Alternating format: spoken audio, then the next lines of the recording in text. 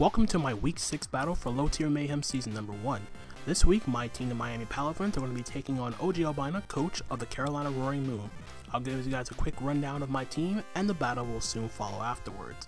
In an attempt to save my season, I did make some transactions heading into this Week 6 matchup, dropping Hitmonchan, Appleton, and Magneton in exchange for Hisuian Decidueye, Bellibolt, and Berserker.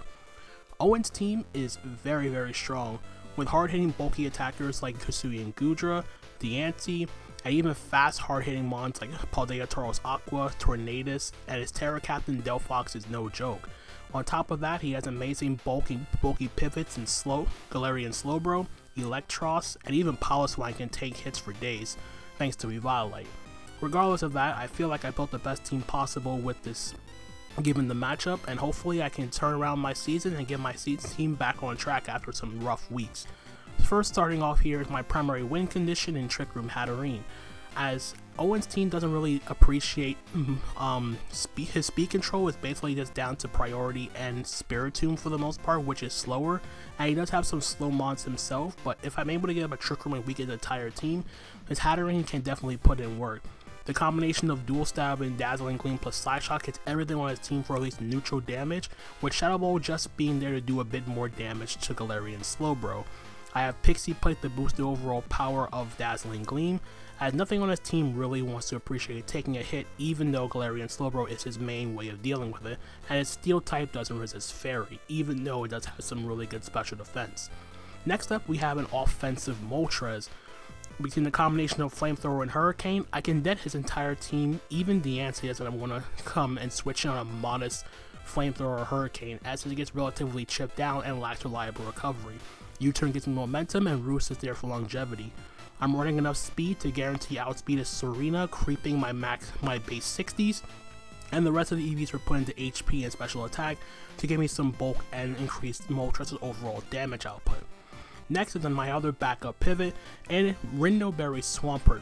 Earthquake hits his entire team for neutral damage, with the exception being Tornadus, which I can easily flip turn out of, as well as Electros, which I can knock off as a Assault Vest to make it easier for my Hatterene. And of course, Stealth Rock is there to reliably chip out his entire team, with Rindoberry ensuring that I don't die to Delphox's Grass Knot. I'm running enough attack investment to guarantee knockout max HP Delphox with Earthquake. I have enough HP and defense to guarantee take 2 unboosted close combats or wave crashes from Paldea Tauros Aqua, and the rest of the EVs are put in special defense to take hits better from Pokemon like Diancie. Then I have my Tera Steel mono attacking Venomoth with Citrus Berry in Tera Blast, Quiver Dance, Morning Sun, and Substitute. With Substitute on this set, I can guarantee not only ease prediction against Owen's team, but it also allows me to deal with Hisuian Goodra just in case he decides to bring Dragon Tail, as by terrestrializing into a Steel type, I can resist Hisuian Goodra's Dual Stab and force it to reveal Flamethrower, and if I'm able to set up a sub by trying to Dragon Tail me out, my max HP will prevent it from breaking my sub unless he's running significant attack investment. I'm running enough speed to guarantee outspeed Adamant Max Speed Serena, max HP for overall bulk, and the rest of the EVs are put in special attack to increase the power of Tera Blast. Tera Blast is really all I need in this matchup because his Steel resist doesn't really exist thanks to Tinted Lens, and everything on his team takes a huge chunk from Tera Blast Steel, even resisted. Then I have a Choice Scarf Zoroark back again, which is basically just here to guarantee have a means of dealing with stuff like Delphox, and a way of revenge killing Tornadus if he doesn't get up like a Tailwind or something in a last ditch effort. Dark Pulse hits his entire team for good damage, with the exception being Diancie, which I have Focus Blast for, which is my main way of doing damage to it. Psychic is my main way of ensuring I can guarantee deal with Tauros in a pinch, and then U-turn just provides me with momentum. I'm just running enough speed for Delphox, nothing really fancy about this set. And then lastly, making its debut, we have our Heavy Duty Boots, Bellibolt with Volt Switch, Muddy Water, Toxic, and Slack Off. This set is just basically here to act as a bulky pivot for the rest of my team, as I can Volt Switch out on everything on his team with the exception being Palafins, which I have the combination of Muddy Water plus Toxic to wear that thing down, and Slack Off gives me reliable recovery. I'm running enough investment to guarantee not only take 2 modest Earth powers from Diancie from full, I can also take 2 close combats from Paldea Tauros Aqua if it's not choice banded. So that's my team for week 6 of Low Tier Mayhem season number 1. I guess you guys waiting long enough, so without further ado, let's head on over to the battle. Alright guys, here we are with our battle for week number 6 of the Low Tier Mayhem, taking on OGalbina, Owen, coach of the Carolina Roaring Moon. And yeah, he brought the exact same 6 I saw in the mock. Wow, okay, damn. The very same 6, no Torn. So we see Tauros, Delphox, Gudra, Diancie, Slowbro, Serena. Okay, so no Pylo, no Torn, which is good. So what I'm going to do here is I'm going to lead off with my Zoroark, disguise it as...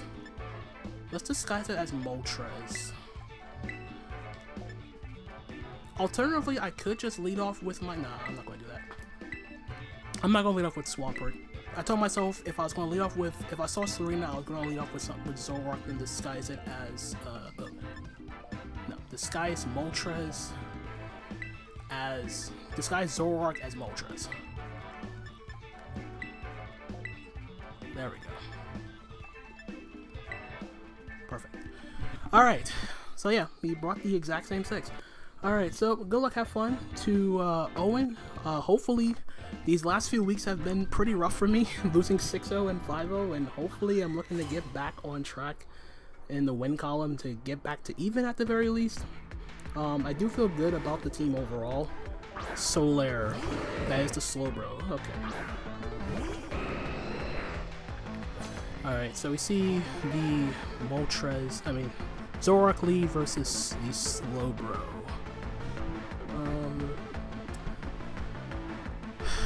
Do I want a Dark Pulse right away though? I don't want to give away my speed immediately because this gives me an offensive check to the Delphox.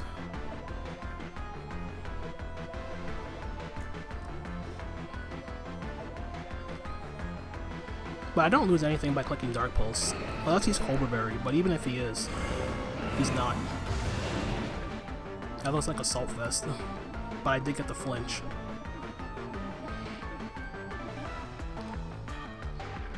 That's definitely like AV. I will Dark Pulse again. He can go Diancie.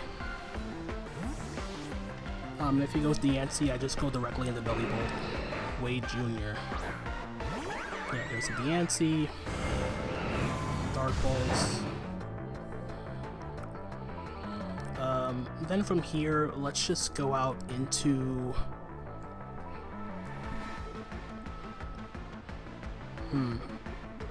I kind of want to keep Belly Bolt for Delphox, so let's just make the Swampert play. I'm weakening myself for Tauros, yes, but at the same time, I also think that it's my overall best play at this point. So he's going to Moonblast immediately. 404 down to 239. That's offensive if I've ever seen it. Let's just go for the flip turn. So yeah, he's going to withdraw. Expecting the Serena to come out. Luciano, sounds like a Serena nickname. There it is. Flip turn out of there. And now we go directly out into our Moltres this time. We got into the actual Moltres this time.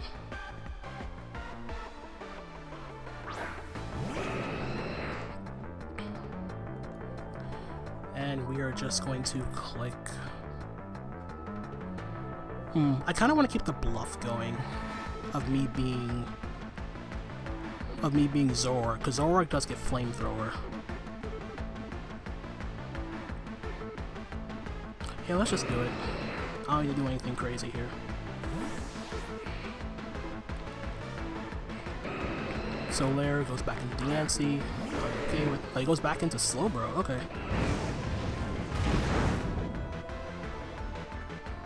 I'm okay with that.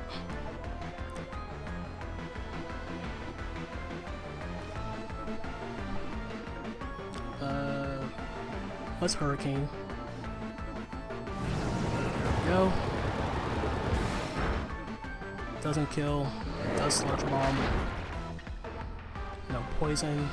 I'm okay with that.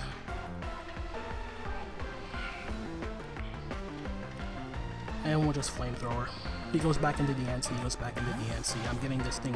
I'm getting the NC chipped down. That's basically what I care about. Snell this time. That's the control.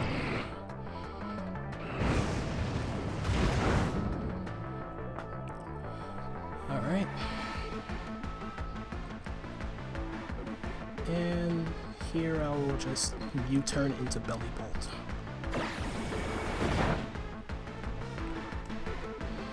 I know he's Sap Sipper, it makes sense for Sleep Powder Venomoth. But yeah, let's just go into Belly Bolt. He attacks me, it's whatever. I click Volt Switch afterwards. Alright, he's just gonna knock off my boots, I'm okay with that.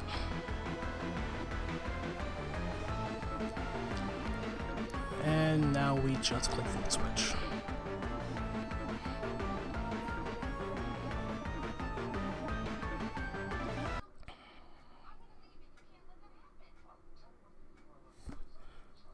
Okay, interesting. Give me a sec.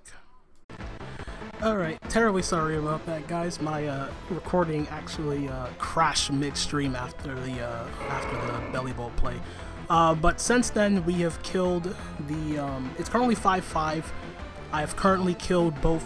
I sacked my Swampert to this Tauros, and he is down his Serena at the moment. I'm just gonna click Psychic here. He is gonna withdraw. I'm expecting the Deante to want to come back out. No, he goes back into Kucher. Okay.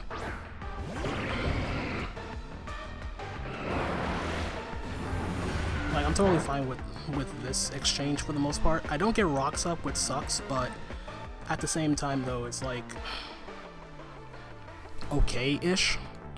I am gonna go back into Belly Bolt this time. Like, I have no reason not to. I also have to find an opportunity to heal up.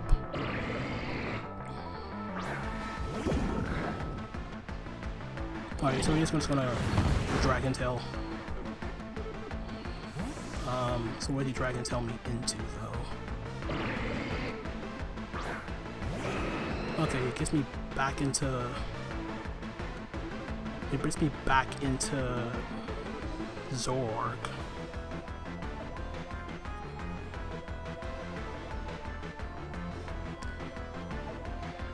Dark Pulse does not kill.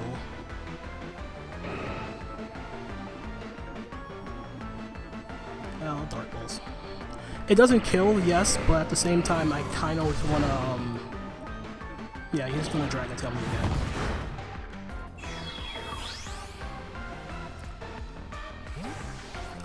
Ideally, I don't get Hatterene. Okay, back into Belly Bolt. I'll take that. So I get a free slack off. If he Dragon Tails again, he Dragon Tails again.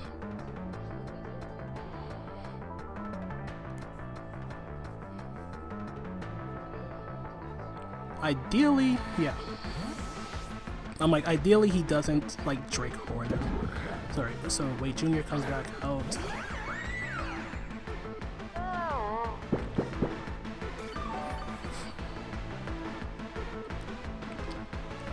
And now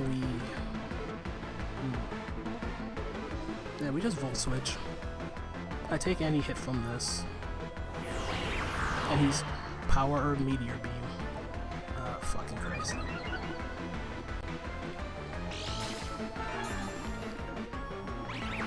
Power Meteor Beam. Jesus Christ, that did so much. But in any case, this does allow me to get my free Volt Switch.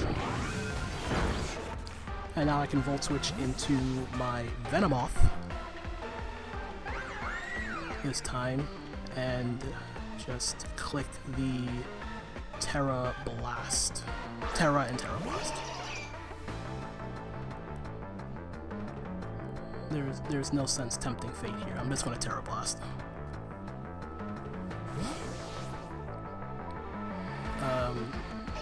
Chapman. Is this the Tauros again? No, it's the Delphox. Okay.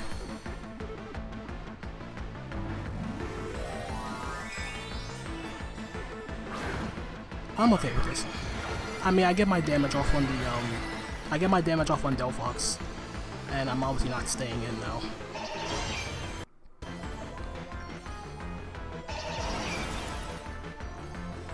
So this is not going to do, it's going to be like 25. Yeah, it's about 25.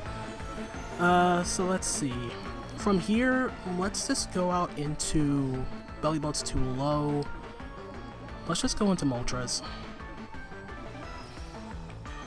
Like, I know he's Tera Rock, but at the same time, I don't have an out to this particularly. Mystical Fire, okay. Special attack drop. Now, I know he's Tera Rock, but the problem is I don't have a switch into this.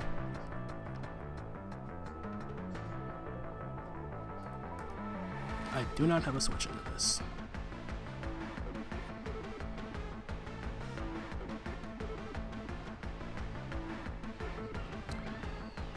I might as well just stay in and let this go down. Yeah, I might as well just stay in and let this thing go down, because then I can go Zoroark afterwards. Yeah, so I'll just Hurricane. Like, this isn't really going to change much, but I don't really have an out to this in particular. So yeah, I'll let him kill me with Tera Blast. So we see Tera Rock, you should go for Tera Blast and kill me. There we go. Alright, so my trust goes down, but it did do... I'll tell you what. Delphox. This is basically just trying to set up with the... This is basically just going for Hatterene endgame. Here, I go Zoroark, and I click Dark Pulse. No matter what, I'm clicking Dark Pulse. You can go Diancie, you can go Tauros. It doesn't really matter.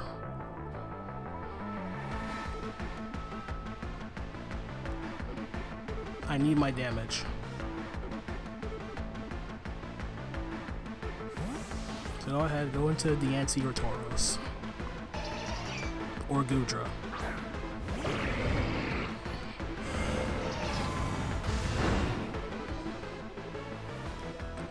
Alright, so Zoroark's gonna get the kill here on the Goodra.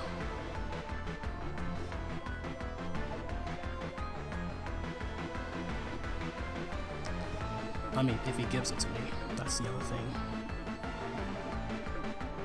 Look at this. Alright, so Goodra goes down to Zoroark. So that's one less thing out of the way for Hatterene. If he goes Diancie or Tauros, I think I have to stay in.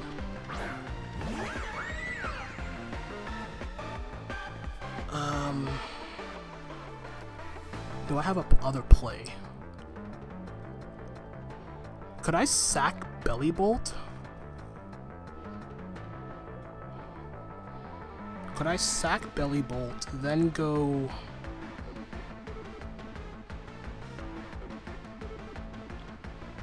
Wait...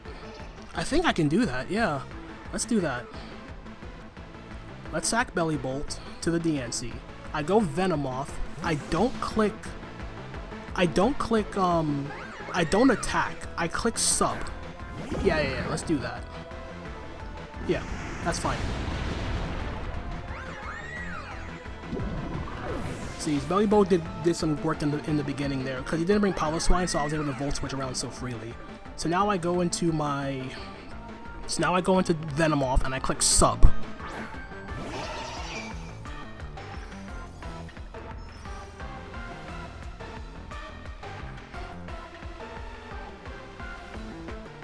I'll click sub. I mean, he could go Slowbro. He can also just stay in and like prevent me from like setting up for free. But this is just like a failsafe. Because the thing is, if I attack and I kill him, he goes into Delphox and kills me back. And I want to see at the very least what he does first before I make that judgment call. Exactly. This is exactly what I wanted. Exactly what I wanted. Alright, so pick your poison. You break my sub, but I kill you back. I'm not clicking Quiver Dance.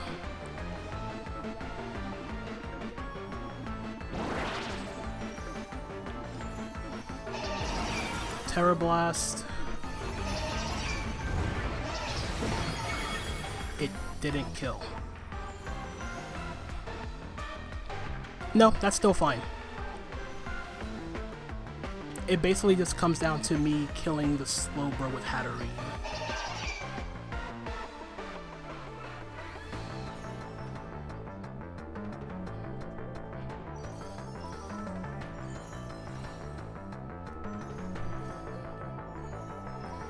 No, I'll just let this go down.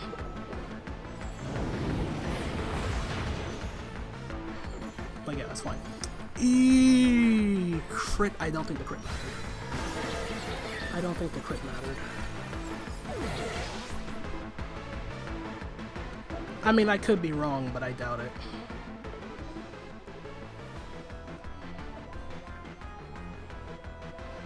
And now I just spam Psychic now with Zoroark. I mean, the crit sucks, yes, but at the same time, though, what was my other play? Alright, so Zoroark kills Delphox.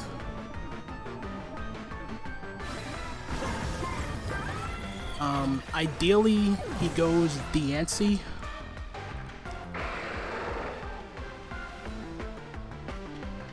No, he's definitely not going Tauros. He should go Diancie, yeah. Because it lives the, it lives this, and then I go Hatterene, I Trick Room, and I try to win. Yeah. So that's 2 kills, Diancie. Alright, now it's just Hatterene versus the world. It just comes down to whether or not I can knock out that Slowbro.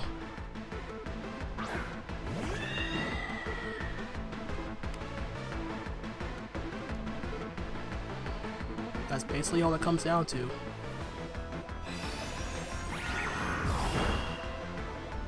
Okay, no special attack drop. That was the one thing I was worried about the most.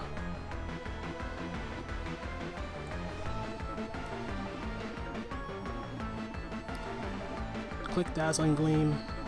I doubt he goes hard Slowbro. Ideally, I could have just went straight for the Shadow Ball too. Because the thing is, he could like... Okay, he didn't. No, I was thinking he would like he would go Slowbro on the Gleam and then... He goes Slowbro on the Gleam and then like pivot around or back into Diancie to waste Trick Room. But I don't think I kill Slowbro. I'm pretty positive I don't because it's Assault Vest.